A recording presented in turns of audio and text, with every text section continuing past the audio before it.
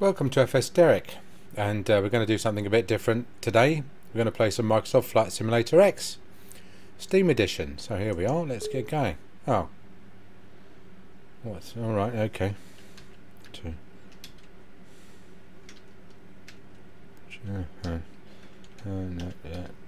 Okay, fine. Let's go.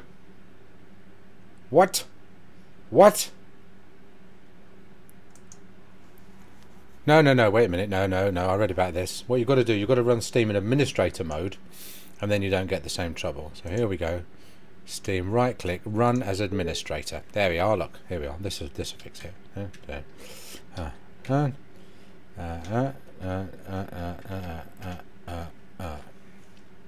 Yes. Okay. Welcome everybody. What we're going to do today, we're going to play some Microsoft Flight Simulator X Steam Edition. What? Oh.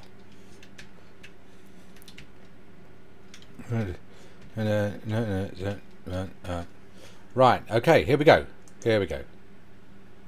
Oh my goodness. Okay, dovetail, fail. Dovetail equals fail. Let's play some explain. Yes. Will it work? Will it work? Yes, it will. No administrator privileges required. No massive great dovetail fail. So what should we do today? We flew down to Gambia. We're on the ground in Banjul. We did a bit of local flying, didn't we?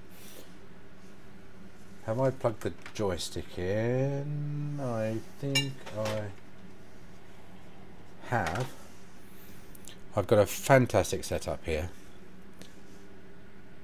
I'm going to let you carry on thinking that, because when you see the sort of setup that people have got, it's always disappointing, isn't it? See Matt Pedalston's train driver shed out the back with his jerky PC. DTG Rail had to upgrade his PC. Even old Frugal had to have a PC upgrade before he could do anything decent. And it's just a bunch of wires, isn't it? When you look at it and you think, oh, this is great, this bloke must have some sort of recording studio, massive great TV, etc. You know, proper joystick, yoke, pedals and everything. No, it's just my studio is exactly the same as yours. It's just a bunch of black wires everywhere, and somewhere in the middle a small bit of it has been cleared out, and that's where I sit with my mouse in my left hand and my joystick in the right. Right, I'll see you when it's loaded. Right, here we are. So let's just have a quick look and check where we are. Location, local map. We're on the ground in Banjul. Yes. Enter to get back. Let's do environment weather and download it right now. Oh, there's not much in the way of weather, is there? So we've got to decide where to go. Let's just do return to get rid of that. And I'm going to do an alt tab to tab out and get a... We'll get a... What's it going? And do Banjul map.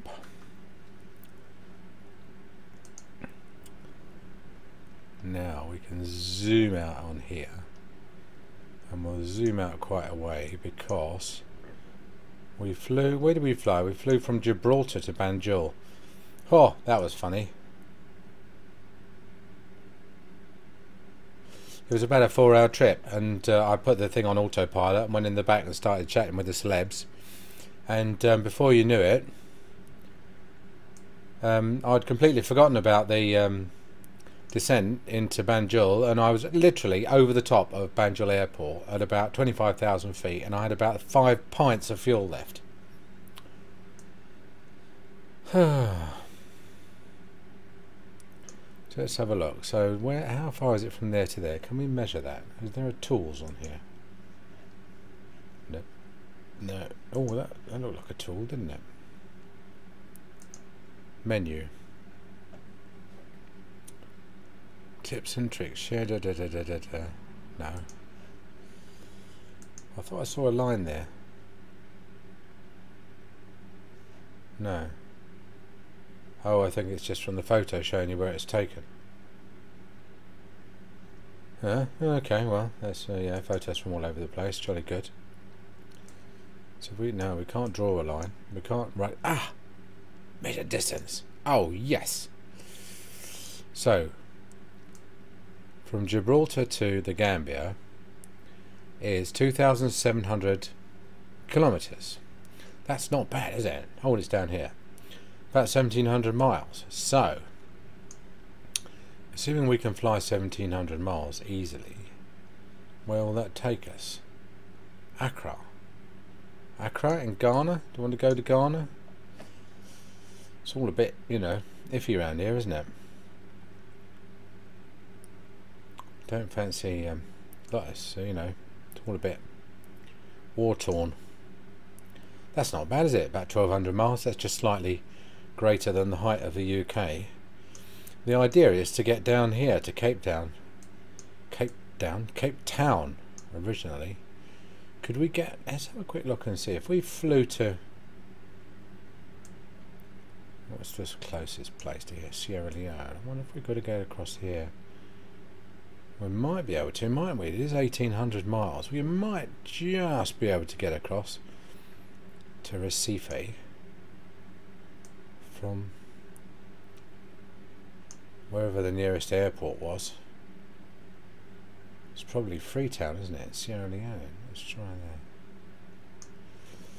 that. 1,900. Oh, that would be a challenge, wouldn't it? We'd have to strip out everything. I wonder if that would be better. That's a bit better. It depends on the wind, of course. Oh, that would be a challenge, wouldn't it? Nothing but water the whole way. Unless we went via Georgetown. Now, I bet Georgetown. Yes, Georgetown must have a airport, mustn't it? So I don't want to fly to Monrovia because I'm a bit worried that it's a bit, you know, going to lose the plane. Côte d'Ivoire sounds better. It's probably worse. Don't know. And then we could go to Georgetown, couldn't we? Is there an airfield there? Doesn't look like much. Oh yeah, of course there is. Look at that. Oh, I say, Royal Air Force, Ascension Base. Absolutely.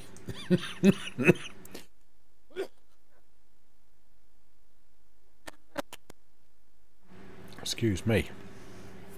Okay then. That's the plan. Pop down to Côte d'Ivoire, don't you know, and land in. Do we have to land? Let's have a look at airports in Côte d'Ivoire. Airports, Côte d'Ivoire.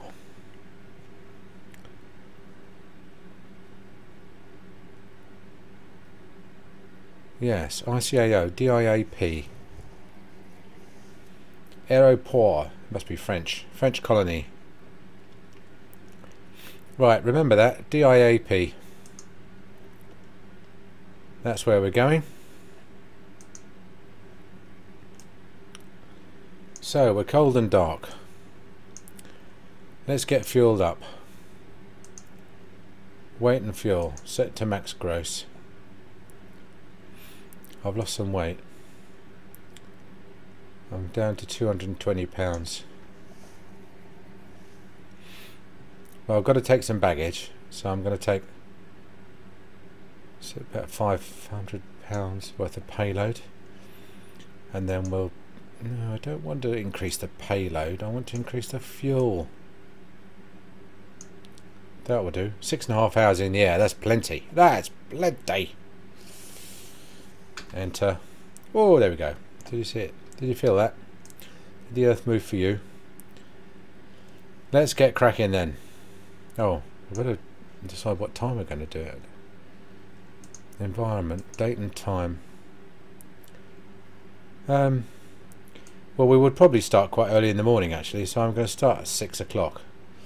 Let's start just before, and it's December the, it's later than December the 16th. It's December the 22nd, and I'm going to set off early. I'll set off about 5:30. No, okay, so yes, it's 6 o'clock here, but it's 5:30 there. Right. Enter. Up. It's a bit on the dark side. Special. What is it? View. Toggle aviation flatline. Oh yeah, that's all right. That's good. Oh, I say. Well, we would, wouldn't we? We would start off before dawn, so we get the nice weather. So let's get cracking. So first thing we do, main switch on, and no, don't put the gear up. Beacon on. One of those is the beacon. That's right, that's the beacon on. And let's get rid of that. So starter on. No, that's the generator. Starter on. Because I'm starting up the wrong engine, but won't do any time to have a slight change. Let's look outside, checking that's going. That's going. Excellent. As soon as that gets cracking, we'll get a bit of juice through the old DC system.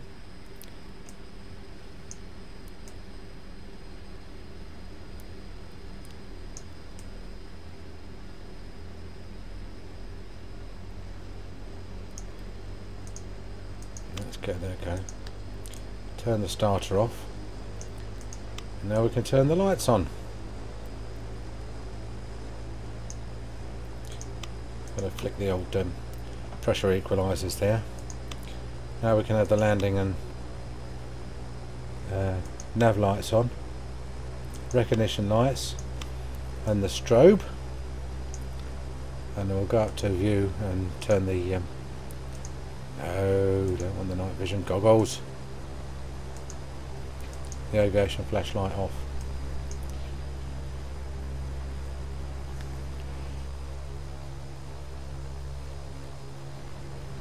And I'm going to put that in high idle while we get the other one started up. So right, constant ignition. Once that gets over 12, there's the old props going around. You can just see them there. Watch the dials. Up comes the old propeller RPMs.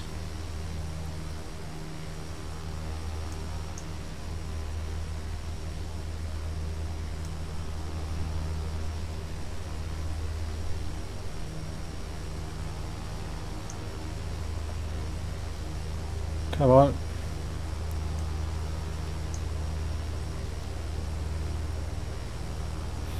That's it, we're waiting for this to get up to 69, this to go down to 92. Well, no, the 61 actually I think is right, isn't it? Because we've only got this on the conditioner on medium. There we are.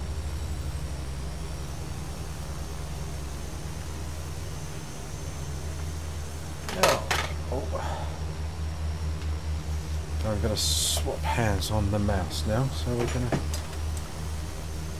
put the old check the throttle's working, check the pedals are working, check the yoke is working. Excellent. So we'll have the other generator on. We'll turn the right starter off. We'll arm the auto feather. We will put on the avionics master switch.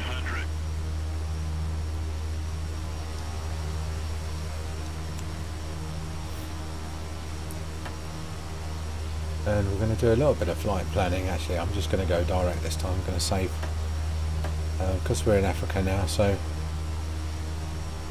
we're going to go direct to, push the cursor, no, direct to, is it small, yeah,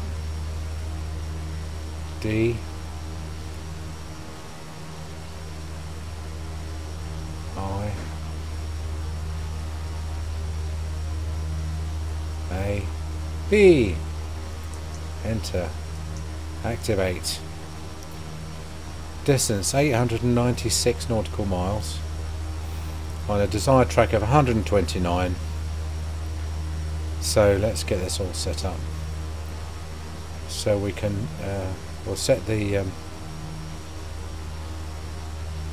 course to, we'll put the heading to 129, which is pretty well straight up and out, isn't it? And then we'll be climbing up at about our usual customary 2,000 feet a minute. We'll engage the yaw damper, but not the autopilot at the moment.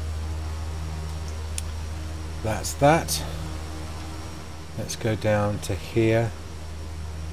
We want to dial the cabin pressure up to about 25,000. We'll cruise at 24. It's nice to cruise in the cool air, that's why. Let's pop that back. Oh no, that's not the right one. Let's turn that on. That's the turning on one, isn't it? I think it's 5,000. Is it 4,700 we were squawking before? It doesn't matter, obviously. The initial altitude we're cleared to is, let's say, 10,000. Again, well, no, why not? Let's just clear ourselves straight to 25. There's nobody else around here. All the commercial flights are going straight over the top, so we'll clear ourselves to flight level 250. I'm going to dial in the QNH of 1013 straight away, although the QFE is in fact 290.85. So we'll be on a flight level straight away. We're going to go on the GPS straight away, so that's on GPS. So let's do a last minute check. We'll take the handbrake off. We're full to the gunnels with fuel.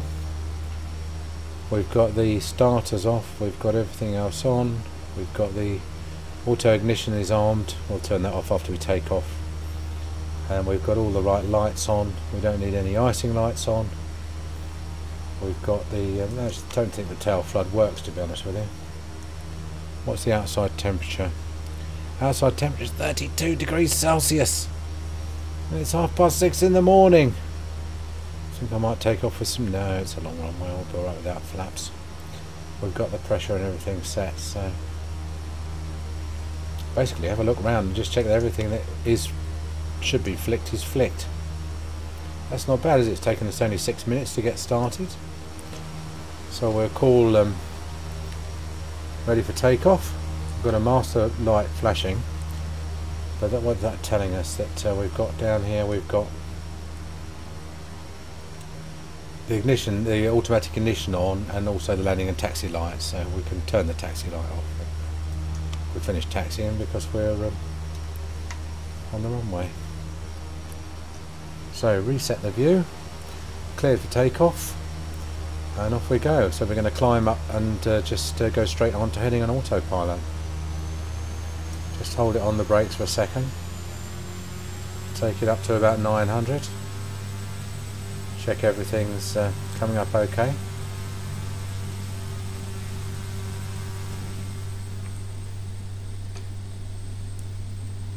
That up to 1900 now. It's a bit spooky, isn't it? Taking off into the inky blackness. 100 knots. So I'm going to start to ease back a little bit on the stick, and that's us climbing away. So we're going to keep it about 130 knots, turn slightly left. Gear up, of course.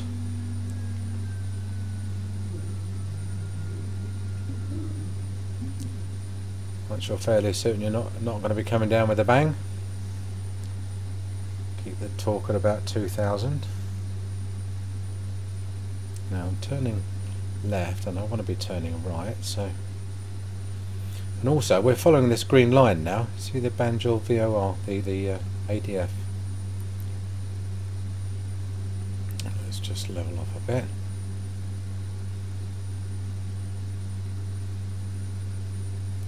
Now what I'm looking for, I'm looking to put the banana on about the 10-degree line, because that's going to keep the airspeed about right. So that's what I want in terms of airspeed.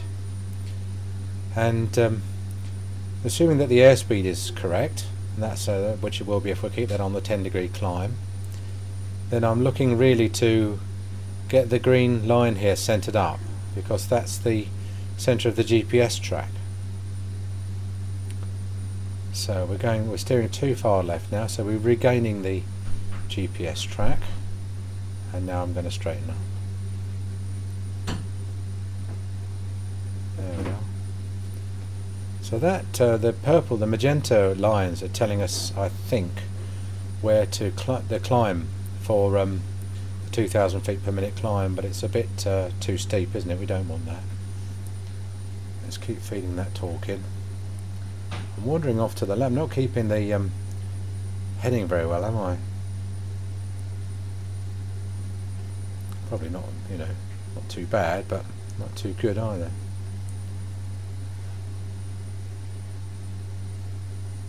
Yeah, so I'm climbing just a little bit less than 2,000 feet if you look at the vertical speed indicator, the VSI. So we're at 4,000 feet. Well, we're at flight level 400. So I'm going to engage the autopilot and put it on heading, and just climb at 1,600 feet a minute. So let's press that again, because that's not engaged. Or was it? It was engaged. So now we to do an altitude select. And heading. So the yaw damper's on altitude select. The vertical speed is 1,600 feet a minute. Autopilot is on. And the speed's fine, although we torque's not quite up to what it should be. But we're doing fine. So let's put that away. Now, in fact, what I need to be doing, because we're pretty well on the GPS course, I'm going to click nav, and it'll probably do a slight left turn, because we're slightly right of centre line, and it's going to acquire the centre line there. So now it will fly all the way to wherever we're going.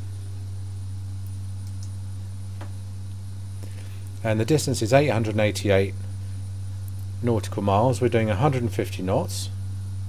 This is the airspeed. This is over the ground. So about 132 through the air, 151 over the ground, because we're at 6,000 feet. The air gets thinner as we go higher. The desired track is 129. We're actually on an actual track of 126, so that may be because we've got a slight wind from the left.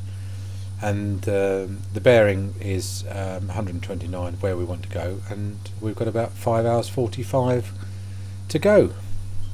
And that's actually not accurate, because obviously we would you know, we're climbing slowly, so we're going to be cruising at about 180 200 knots, so don't get too panicked by that 5 hours 42. We would struggle to stay in the air for 5 hours 42.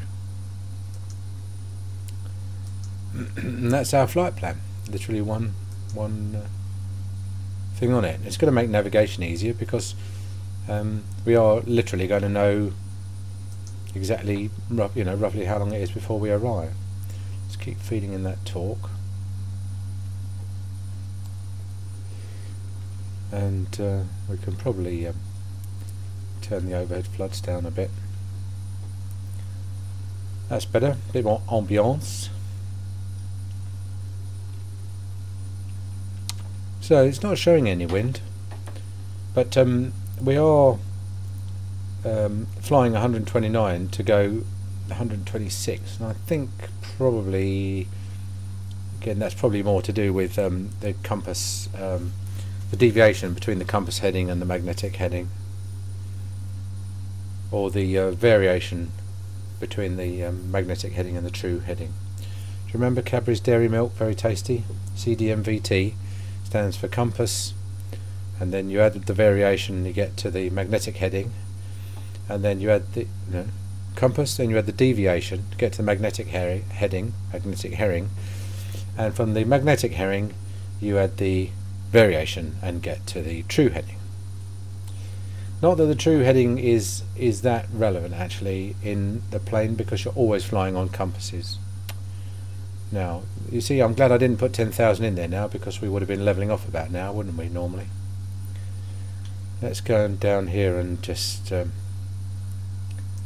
reduce the climb rate the old-fashioned way by doing it straight on the autopilot, and I'm going to carry on feeding in that torque because it drops off quickly. I think if you do more than 5 minutes on more than 2,000 though, your engines pack up, and that's not a good thing, as we say in aviation parlance. I'll show you, have I shown you the wing icing things? You see, you can't see anything out there, can you?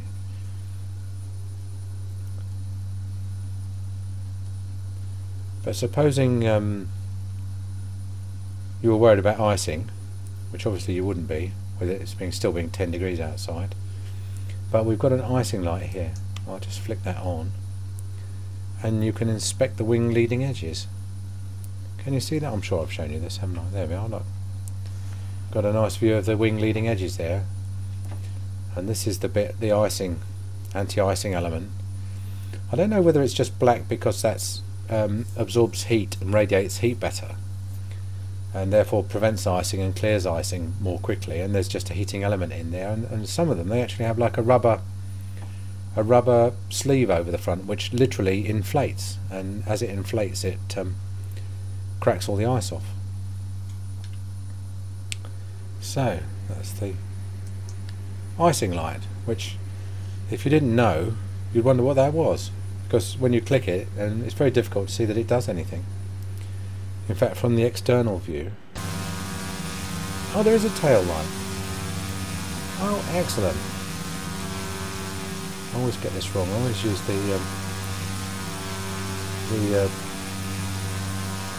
hat on the joystick to go up and down, and it's not. It's the up and down keys on the keyboard. So there is, right, okay. We jump back inside again and turn the tail flood off. We can jump outside with shift 4, and there we are, and we are completely dark.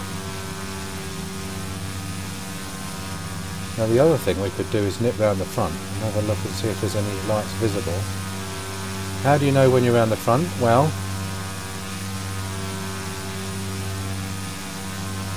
they're flashing from the front. You can see we can't see anything. Well, what we can do, we can see a flashing light from below. If we go up, we can see a flashing red light on the top. We can actually see the airfield there. Can you see the airfield? That's interesting. And we can see a strobe light there and a strobe light there. So let's go round to the left, and you'll see that the strobe is actually in front of the left port light. Red is on the left, and again, so there we are from the back. We can see the strobe and flashing red light, but no navigation light. So if you can see a colour, yeah, we can see strobes and a green, can't we? So we know that the plane that we're looking at is flying from our left to our right. It's a solid green as well, not a flashing green, and that's more important because if we go round to the other side and look at the red, then we can see still a not flashing red, so we know that the plane in front of us is flying from our right to our left. I don't know if we've still got the landing lights on. We should. Let's just line up those two red lights and we all know that we're looking at the plane head on. Feed in more torque. Just check we're still climbing at something approaching 130 knots, which is the best climb speed. And then switch the landing lights off. and the taxi light off. Jump outside again. I think it's made the slightest bit of difference to the lights, isn't it?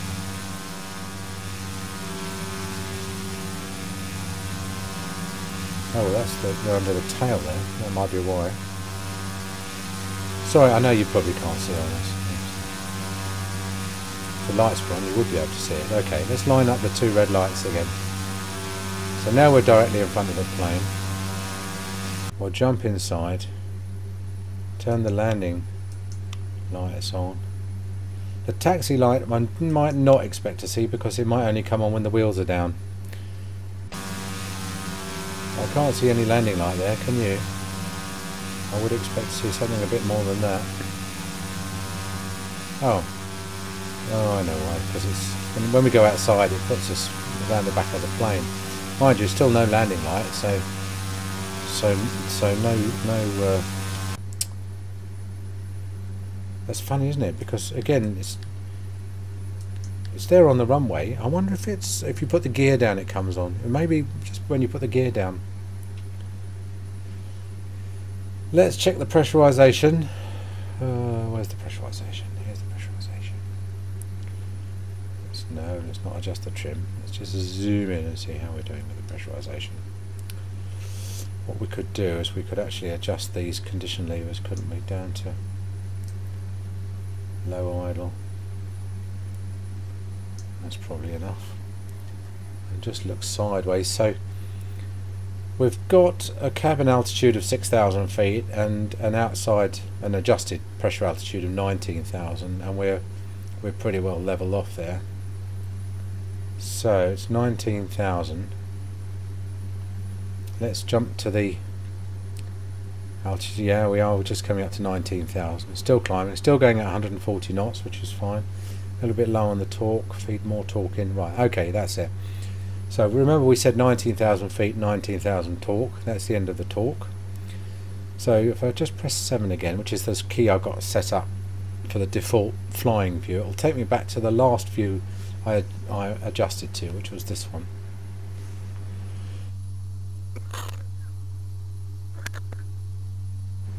And that's yeah, so it's going up. It's still going up, isn't it? 20,000. Although it doesn't. It is actually. It's not on 0 there, but it's actually going down a bit. So it's depressurizing slightly. So of course it is. It's depressurizing, isn't it? Climb. No, I think that's the climb. That's the descent. I think it's depressurizing. It should be pressurizing slightly. No. Okay, let's get this right. This should be up, but this should be depressurizing. As you go up, the cabin depressurizes as you climb.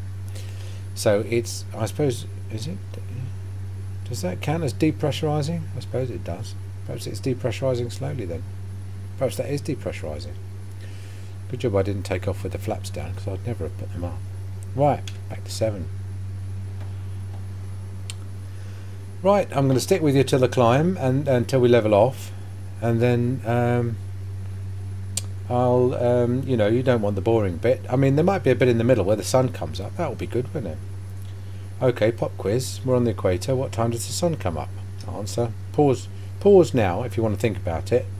Answer 6 o'clock in about 9 minutes time. So it doesn't matter that we're at. It's actually the winter solstice. In other words, it's the shortest day on the northern hemisphere, the longest day in the southern hemisphere. So good day to all of you guys and girls in Australia who are enjoying your winter on the beach. I suppose you'd call it your summer, wouldn't you? But on the equator you have a 12-hour day the whole year round, and we're still bang on. We're still on bang on. I wonder if we can get the destination in. Yeah, we can. Look, there we go. We're nowhere near. I'll keep it like that, because if we ever do need to divert, then we could divert, couldn't we, to GGOV, wherever that is. While we're waiting for the sun to come up, we might excuse me, we could have a little muck about, couldn't we? No, I'm not going to do a direct 2. In fact, let's not do it with this one. Let's go to Nav. Oh, it doesn't have the flight plan in. No, okay. Let's just clear that.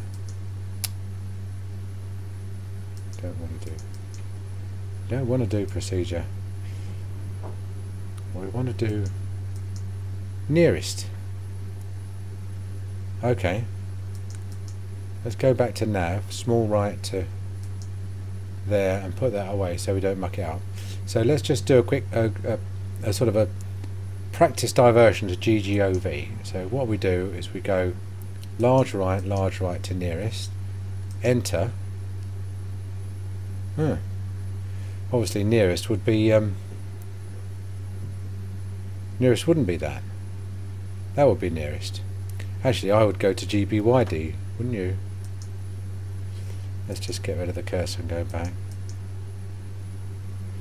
Zoom out. Yes. Oh, this one's still got the old treatment plan in. Okay. Oh. Okay. Let's not stall. Let's disengage the autopilot.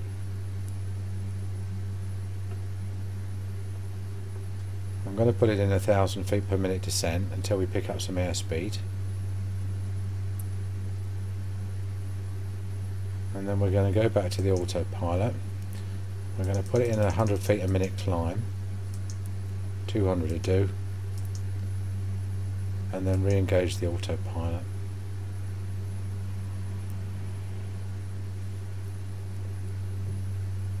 Okay.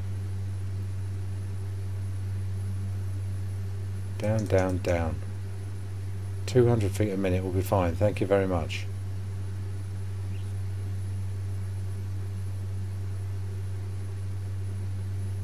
Okay. 5 points if you spotted that stall before it started. 10 points to the makers of the aircraft, who designed it so that it wouldn't stall, even if an idiot was flying it.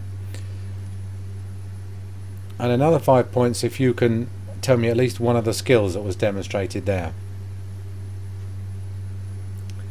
In my humble opinion, 1, the ability not to panic, although not actually being in the aircraft and not actually being at 24,000 feet and not actually being stalled probably helped.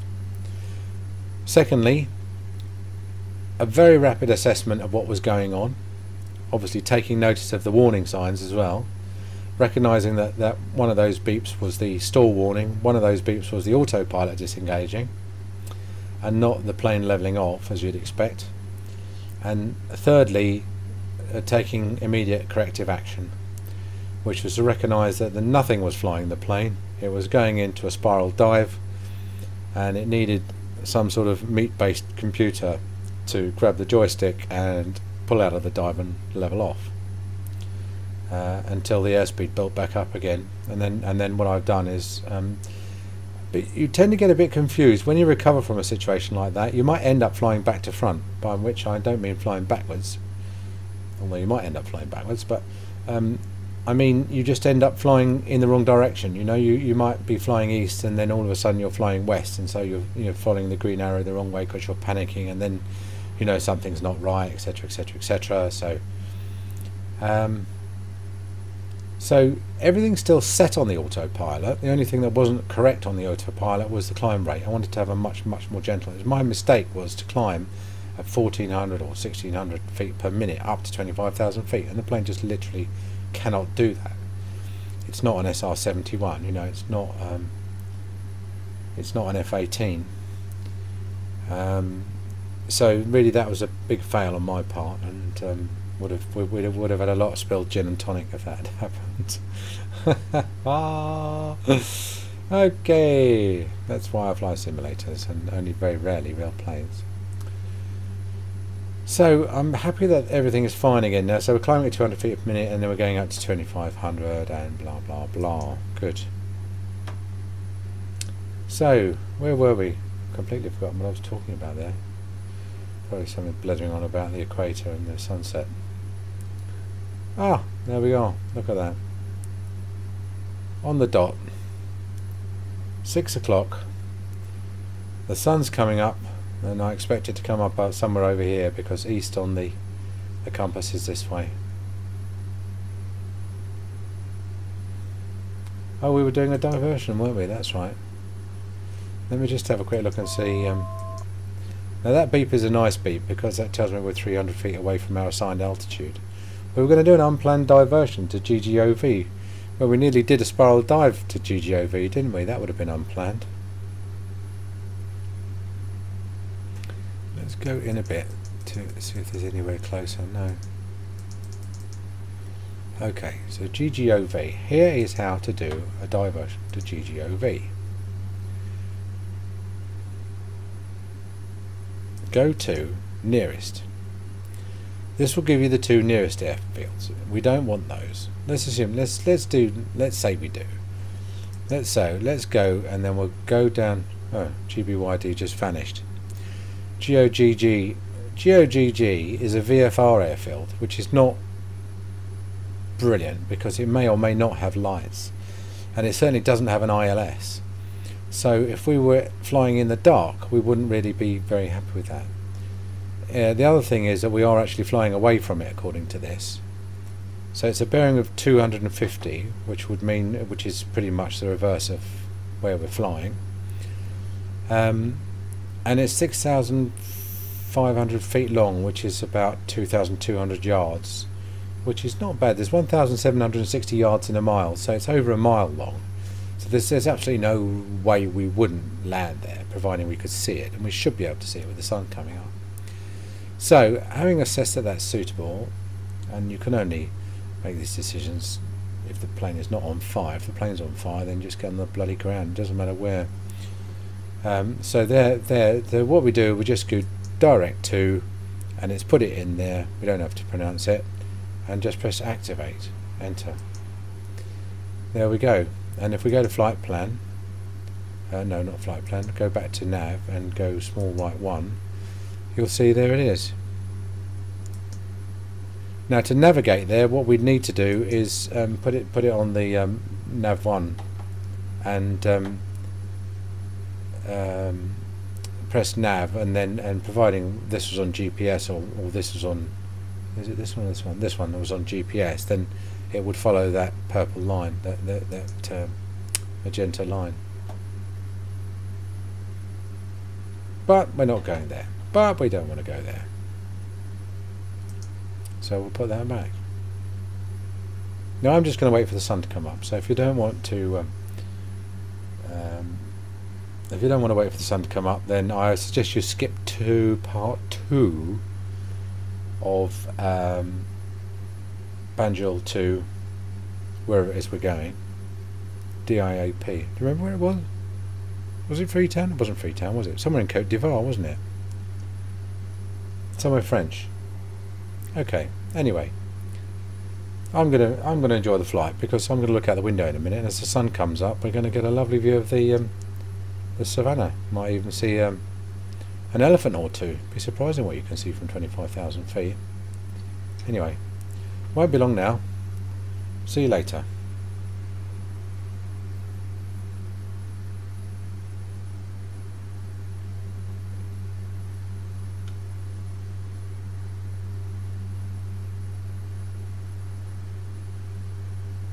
Oh, there's one thing I've forgotten to do, and that's find the props. So let's just, we're watching this meter here. I want it to come down to about 19. I'm pressing F3 to pull these levers back simultaneously because it's pretty difficult to do it with the you'll see the fuel flow come down a bit because we're taking bigger chunks of air, but we're still not that impressive, is it, the old fuel flow? Still 300 pounds an hour, and if we look at the, where's the fuel? Here we are. We've got 1,500 pounds, so we're doing 300 pounds an hour per engine, so we've got about 5 hours flying. We've got plenty. We've got plenty. Let's do a quick feeder check. So yeah, we've done the fuel. Radio, we're not using the radio. The engines are fine. Yes, yes, yes. Yes, that's a little bit lower than 1900. Let's just put that up to 1900, because that is the most fuel efficient. I'm going to go down so I can read those dials correctly. That's 1900, isn't it? Yeah. 300 pounds per engine, and then nominal oil temperatures and pressures. Absolutely fine. Excellent. Beacon and strobes are on. Everything that's on. Ooh. Everything that should be on is on. We can turn the auto ignition off, you see. Oh, the auto feather's on as well. Perhaps we don't need the auto feather on. Let's turn that off. That's it. Let's turn the... That's just armed, isn't it? Is it armed? Does it armed mean on? I think armed means if it flames out, then it will attempt to reignite. So I'm going to leave that on. Mind you, although auto feather is armed, and it didn't like that, did it? Mind you, we've got nothing on the control panel. So what are you going to do? Oh dear, it's water flying this. I'd rather be a passenger in the back. Do you see the temperature? -17. -16. We are flying further south, I suppose. We're probably actually still quite far north. I think Kenya's on the equator, isn't it? Mind you, we're on the wrong side of Africa for Kenya. We're up to 172 knots, and so if we click on flight plan here, or is it the nav? Here we are. Yeah, you see the flying time's gone down to 3 hours, so we can easily do that. We can easily do that. So engines, and then the DI is just between 12 and 15, nearer 12. The compass is between 12 and 15, nearer 12. And the altimeter is, I've got the QNH dialed in, 1013, 29.91 I think it is technically. And I've got 25,000 dialed in. We're at 25,000 feet, and that's so lovely. Look at this, what the passenger's view is. That's what I went to do. We need to dial in 26,000. So what have we got here? Let's just zoom in a bit. We've got 25,000 feet there, and we pretty much, and a cabin pressure of 8,000, which is fine. 10,000 is when the air gets a bit too thin to breathe. 8,000 is what most commercial airliners depressurise to, although I think actually they don't depressurise to 8,000 now. Some of them do a bit less, because I in particular get very weird on flights if there's no oxygen. So I'll leave those lights on. They're all right. No, I am going. Now I am going. I've done everything. I'm kind of happy. Done diversion. I've done a bang on course. Yep, a bang on course. I'm happy. I'm going to go and have a quick hobnob with the rich and shameless. I'll see you later.